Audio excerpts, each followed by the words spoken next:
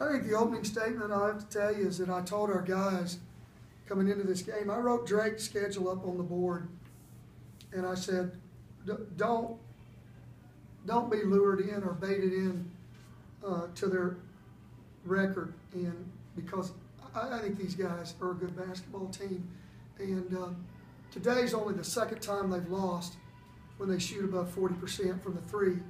And going into the game, that was one of our things. We had to out-rebound them and had to hold them at 39% or lower, and we only accomplished one of those. So it does not surprise me that this game went down to the wire. One, because I have great respect for their coach, and I think the captain of the ship's pretty doggone good. But I think our kids made plays down the stretch, 63-62, and from that point on, when we got down, we really took the game over. Coach, is Reed Timmer just kind of becoming, you talk about the captain of the ship, is Reed kind of becoming that go-to guy for Drake?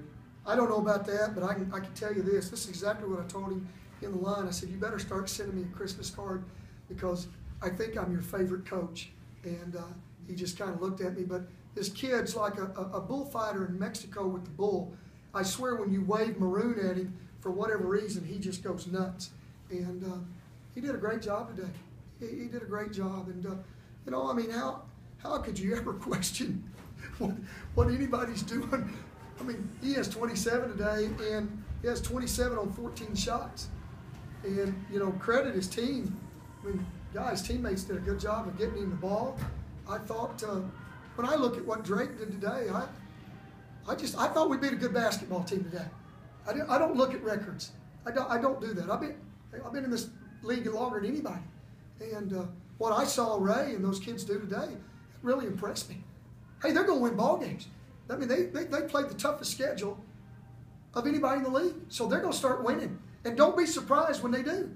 We'll have to play our asses off to beat these guys at our place. So, you know, I'm actually kind of proud of them, happy for them. I think they're getting ready on the verge to.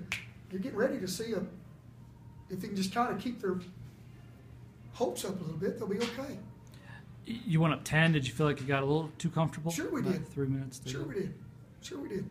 Got very comfortable. Got relaxed. Got comfortable after we made first play out of the half. We go up 11, goes back to 6, get up to 11, goes back to 4, gets up to 10, goes back to 4. I mean, just relax. We can't do that.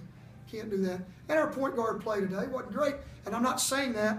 Point guard play with Michael, point guard play with whoever's at the point today, we didn't make good decisions. So we got to get better at that.